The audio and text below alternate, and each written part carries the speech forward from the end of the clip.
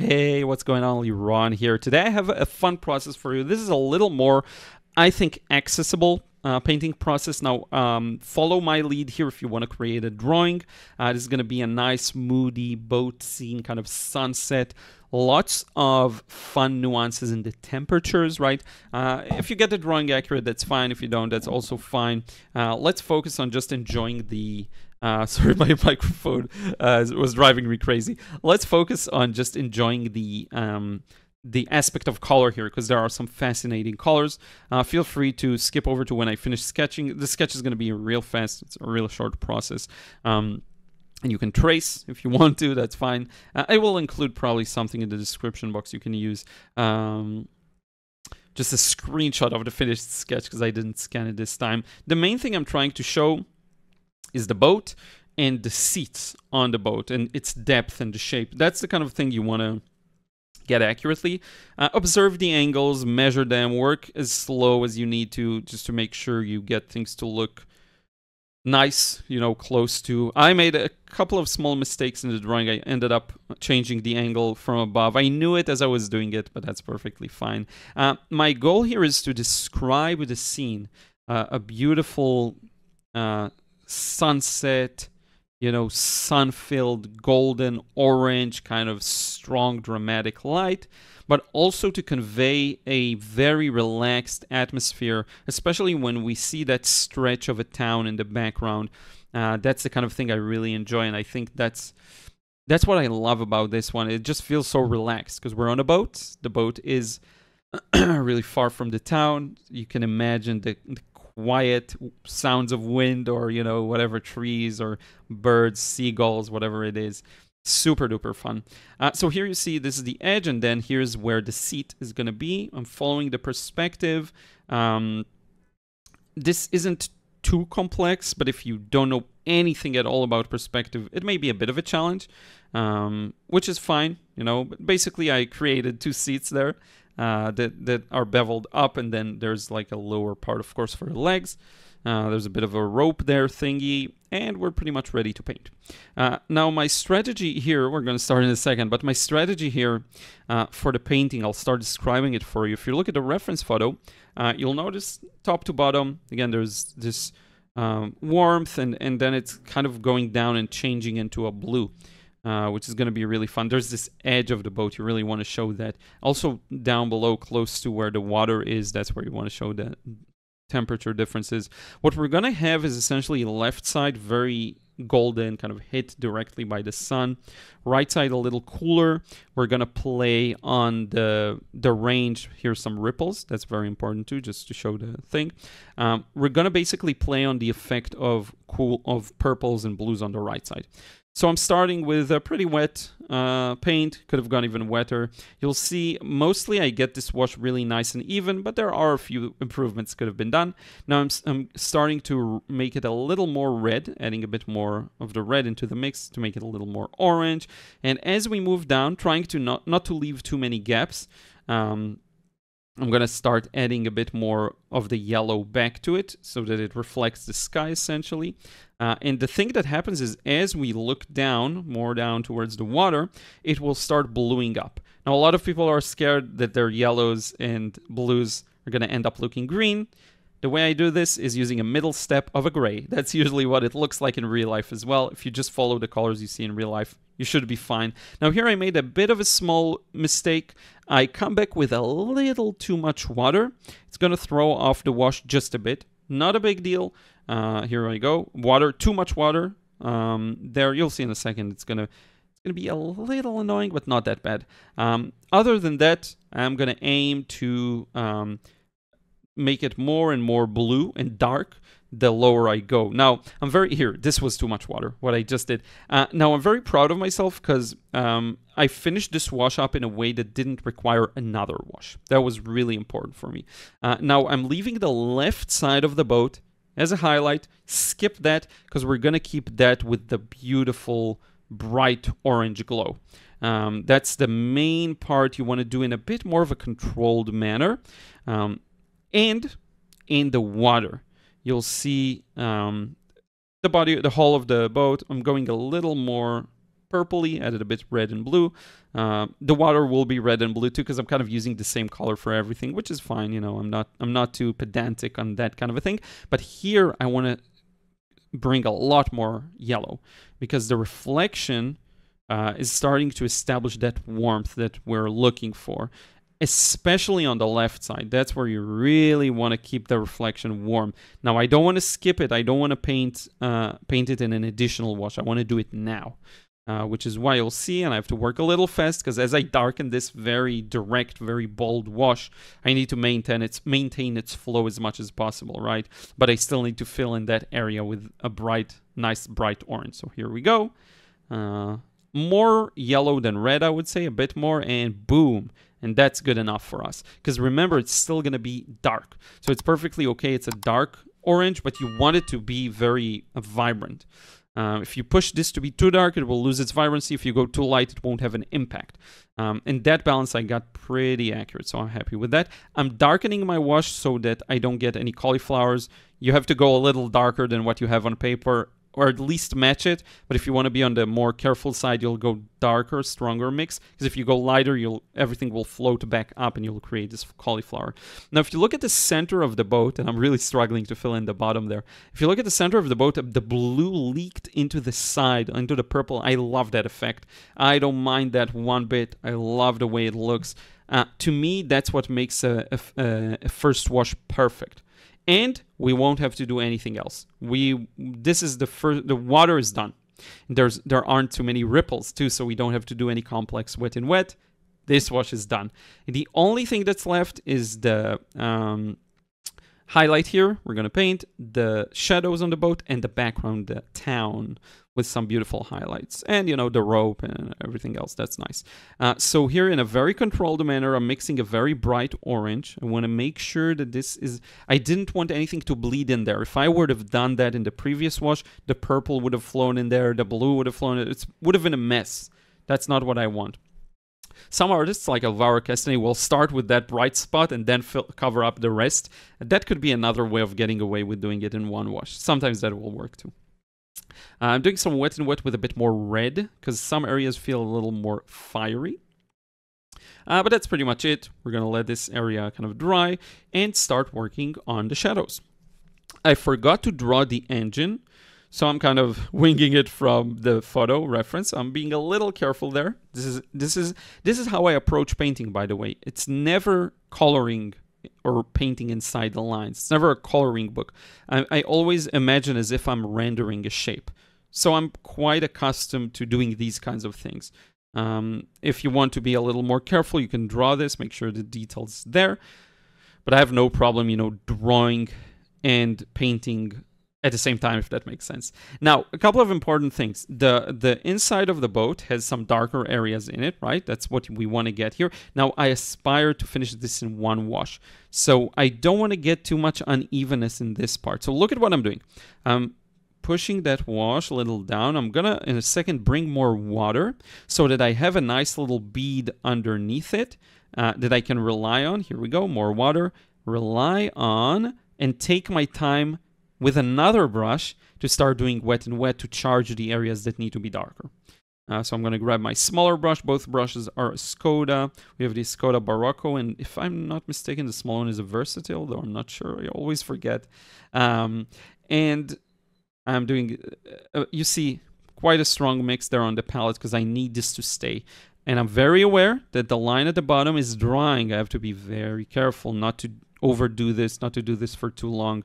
So I'm going back to my large brush and continuing. Now remember, when I come back, the paint starts to dry, so you have to be careful. The mixture you have on the brush is probably as wet as it was before. So you'll see a bit of a difference in temperature. It's not too bad because these are areas I'm going to darken anyway in a second. So all of these nuances go into the process. And, you know, the reason I explain these nuances is for you to understand them, to truly understand them.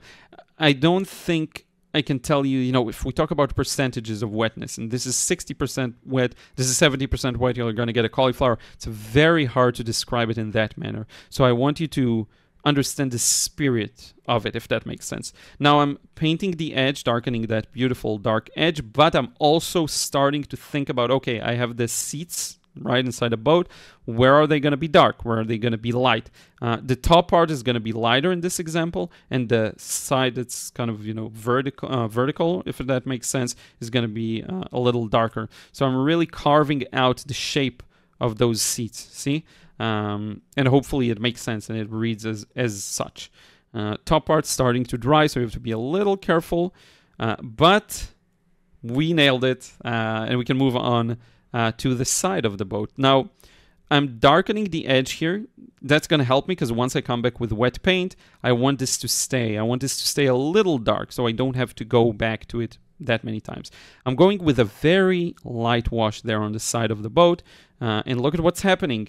The dark paint we put above really plays into that and kind of moves into that. That's what you want to see. That's how you make sure that the paint stays in its place. You know, when you have very dark and a light underneath, you're going to be fine.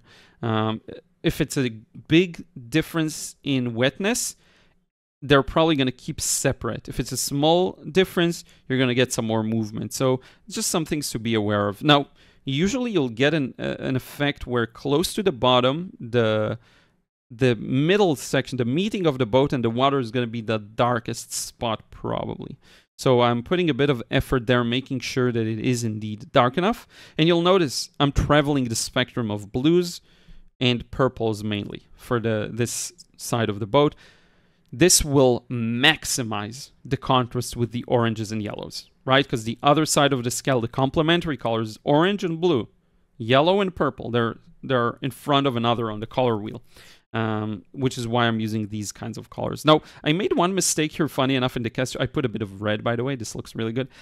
I made one mistake here. I should have made the shadow a little larger, actually. I should have stretched it a bit more, and I kind of stopped it too early, but that's fine. It's not the end of the world. I'm not going to fix it now because, you know, it's going to destroy the flow, in my opinion. But this shadow could have stretched just a little lower, be a little larger. Adding a bit of a wavy pattern for to show that this is very relaxed water, but still water nonetheless. And I'm going to add these details to the left side of the reflection. It's a bit more, I would say, on the bluish green side. So I added a bit of yellow, if that makes sense. And you're going to see it in a second. I'm just bringing in a few of these dark shadows. Now, I really want to be mindful of how I do this because there's a curvature there. And you want to start very thin. See, I'm going to rotate the brush. Thin. And go into a thicker line like that. That's going to make it look the best. And you want to match that waviness of the ripples. That way you'll get this nice little effect. And what we've essentially achieved here, you know, barring some details we're going to add on the top left side of the left and top side of the boat, and the rope and all of that, we've essentially finished this thing in one go. This is, you don't need any more than that. There's freshness to it. Of course, there's a background. There are some details yet to be added, but look at how beautiful this, and you want to get the reflections down. Look at how beautiful this looks, and we've managed to do it in one go without losing too much of the flow. And I think if you start layering on top of that, you have to be really aware that you're running a risk of losing that freshness. Now, nothing wrong with that, and there are plenty of ways to do this very thoughtfully and carefully. To me, I just love the way it looks right now, so I don't want to change it too much. So we're going to darken some details. The thing that's left, kind of an overview, the horizon and the details of the city. There are some nuances here on how I'm going to do it. And maybe we'll darken the engine of the boat, add some details to the rope and all of that. So I'm starting fairly light here. It is light with a gray, kind of a warmish gray. Now I'm cooling it a bit more, which it should have been from the beginning a little cooler. Now, while this is still somewhat wet, I'm going to mix a slightly darker mix. I'm going to remove my headphones. I'm going to mix a slightly darker mix and place it in. Now, the left side is already pretty much dry, so there won't be too much spreading out. But look at what happens now. As I get to the right side, it starts to spread up more. That's exactly the effect I'm after. And now, here is the nuance. You need to show some reflection for it to read as water. So what I'm going to do is just get the line as straight as I can and come back with a damp brush and just travel across the line to loosen it up just a bit. You see how it loosens it up, and ever so slightly it starts moving down below. It's not going to be enough, so I'm actually going to come back with a brush that has just a very small amount of paint in it, just to show some kind of a reflection that's a little paler than the original paint that's there. We're going to do that in a second. If you look at the shadow under the boat, now you can probably see it's a little too short. It should have been longer, right? But that's fine. The impression is still there. So I'm going to do the same thing on the left side, on the left mountain ridge as well, just to show, well, I'm still softening the edge there, but just to show that there is a reflection there. It's quite important. Otherwise, it won't really read as well as it could as water, which is ultimately what we're after. You know, whether we get the small details to look perfect or not, really irrelevant. The overall impression needs to look like water. That's how I prefer it, at least. And we're pretty much done with the background. Now we're gonna just ever so slightly darken the engine. It just needs to be a little stronger. I don't mind that because it's kind of a separate entity, and you'll see it does lead to some improvement. And once we're done with that, we're pretty much left with maybe minor tweaks and details, but mostly the highlights on the rope, on the city. The city has some very nice lights on it that I would love to showcase. That was, again, a big part of what attracted me to paint this scene. So we're going to grab some opaque John Brilliant Shinhan PWC. Great paint, kind of titanium white-ish. And very carefully, just paint next to the rope to the left, because the light comes from the left. Same for the parts that are around the water. That's where we're going to get an even nicer contrast. I kind of forgot to add that loop knot there up top that could have improved it significantly, but that's fine. And then we're going to do the same thing. We're going to start applying some of that paint to the background to give the feel there's a town there. Evening falls, you start to see the lights, that's the kind of effect, very relaxing, that I think, it's such a small part of this scene, but it's actually a huge part. To me, that was one of the things I aspired to show there. So trying not to overdo it, but I still want to show quite a bit of those lights, because that's really what attracted me in the scene. So we're going to drop a few more of these, make some of them a little more close together to really show, maybe it's houses, maybe it's whatever it is, the brain of the viewer will read them. And that is, if I'm not mistaken, pretty much it. Just smearing some of them to make them a little blurry. When something feels too prominent with the white gel pen, just go over it with a tissue. I'm going to sign this one, and we're going to look at the end result. I hope you like it. I will do a zoom in, and then we'll do a side-by-side as well. I find that these are really fun to do. Overall, great flow, could be a little more polished, but I don't mind that. I think it looks good. The one thing you'll notice is I changed the angle of the boat a bit. My colors are a little off, but that's fine. Really, I don't mind that one bit. But in any case, I really hope you enjoyed this process. I think it's very accessible for beginners. It's very easy to think in terms of just two contrasting temperatures, right? Orange, blue, right? Or maybe yellow and purple. But both of these, whichever you choose to focus on or do both, I think it's great. I do want to thank you so much. Thank you to everyone who supports me over on Patreon. I really appreciate it. Thank you to anyone who gets the courses, buys the books, whatever it is. If you want to learn how to draw, how to paint loosely, how to paint realistically, I've got all the links in the description box below, and I really do appreciate it. We'll catch you in the next video. Until then, take care.